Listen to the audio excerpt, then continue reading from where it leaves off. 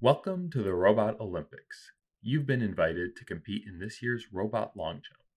Our goal will be to create an optimal strategy in this mathematical long jump competition. We'll need to understand the rules of the game, learn how to define a strategy, and then explore the subtle question of what it means to be optimal in a game. Let's go ahead and jump into things by laying some ground rules. All robots start at 0 on the number line. For each move, the robot decides if it wants to run down the runway or jump from its current position. In both cases, a random uniform variable is drawn from the unit interval. If you chose to jump, then you jump that distance and lock in your final score. If instead you decided to run, then you move that distance and now again decide if you want to run or jump. This process is repeated until you finally decide to jump, or you run and you go past 1, in which case you fault and receive a score of 0. Ultimately, a long jump consists of repeatedly drawing uniform random variables until you deem that further tempting the RNG gods is too risky and you jump, or your hubris or lack of luck result in a fault. A full match consists of 2 robots performing a long jump independently. Then, whoever jumps further wins. If both robots fault, then both robots move back to 0 and perform another jump. This is repeated until someone outjumps the other. The challenge lies in balancing the risk of faulting with the desire to achieve a score that can't easily be beaten. I encourage you to ponder this trade-off and try and come up with a strategy you would give your robot to represent your country in the robot games. But how can we take this trade-off and turn it into a formal strategy? We can begin by looking at the information we have when we decide whether or not to jump. We know nothing about our opponent, so our only information is our previous runs. Since each random number drawn is independent, our current position is the only relevant information. So our most general strategy is to define the probability we jump from any given position. We could decide randomly, regardless of position, or increase the probability that we jump as we get closer to the fault line, or any other function that we deem viable. However, we can narrow down which strategies to consider through the following argument. Let's say we are currently at 0.6, competing against the optimal strategy. If we could play from that position repeatedly, either jumping or running will win more frequently, in which case we should choose that option 100% of the time. Therefore, P of x should either be 0 or 1, since one option will perform better on average. Finally, if we deem jumping from a given point, say 0.45, is the best option, then intuitively it should be the best option for any x greater than 0.45, since running only becomes riskier the closer we get to 1. In the end, we see that the optimal strategy boils down to a cutoff below which we continue to run and above which we decide to jump. Now that we know how to define a strategy, my preferred method for approaching a problem is always to try and gain intuition through simulation.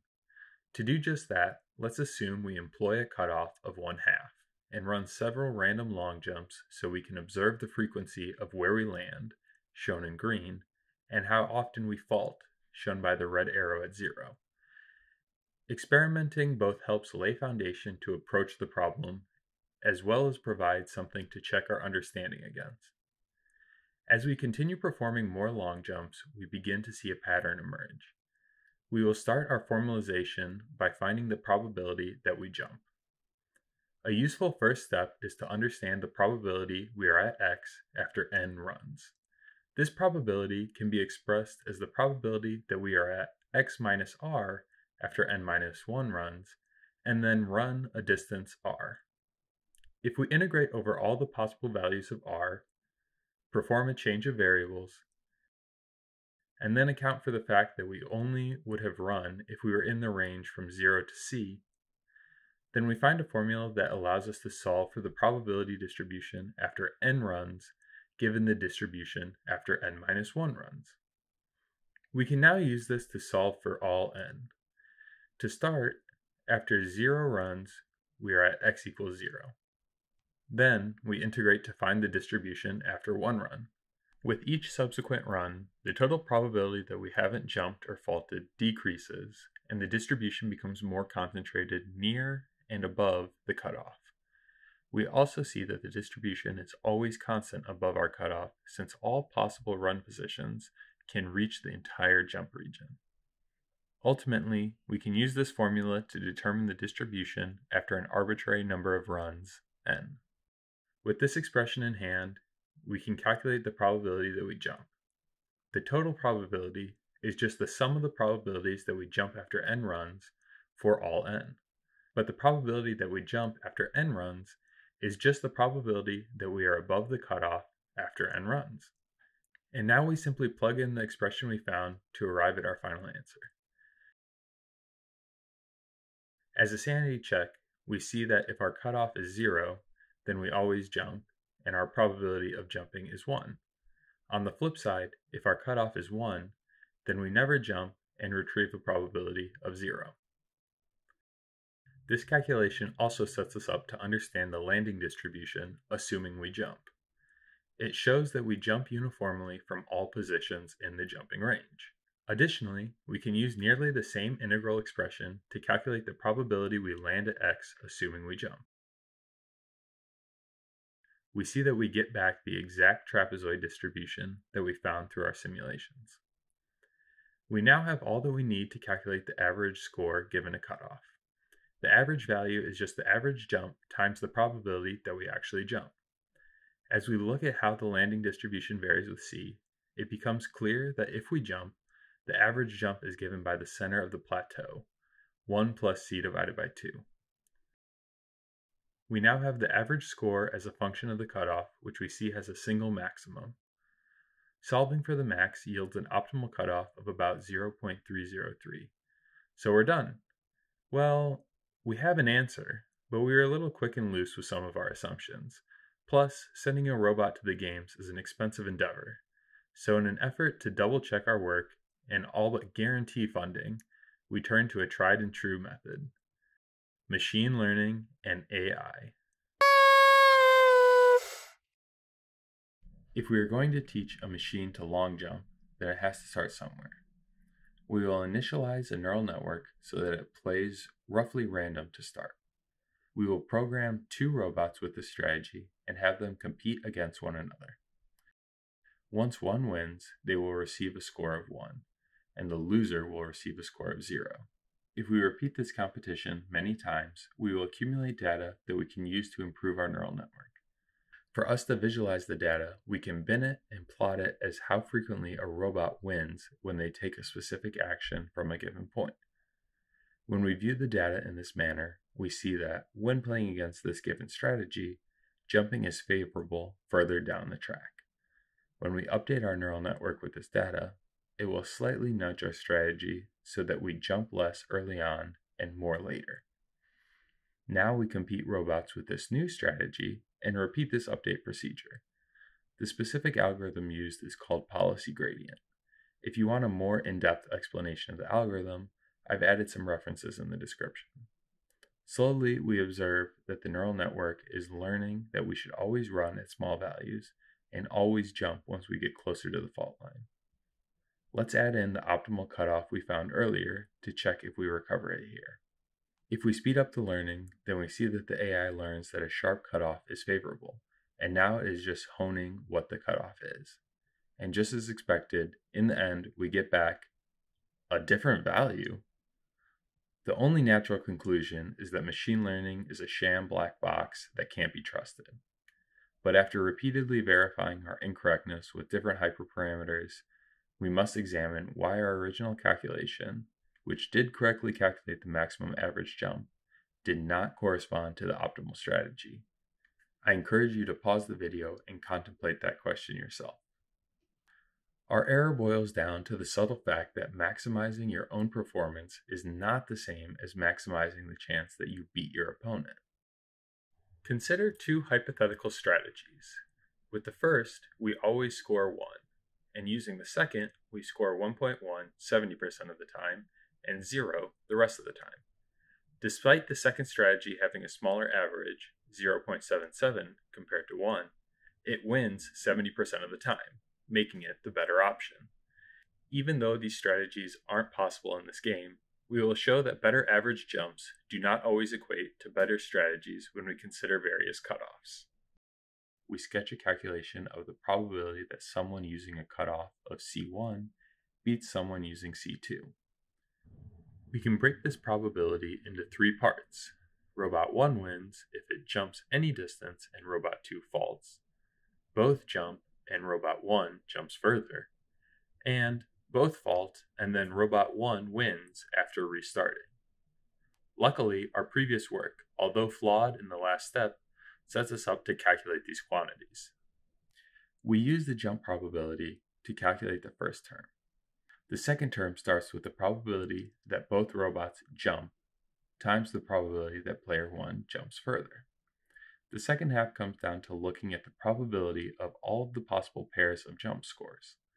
Since each robot's jumps are independent from one another, the probability of the pair x1, x2 is given by the probability that robot 1 scores x1 times the probability that robot 2 scores x2.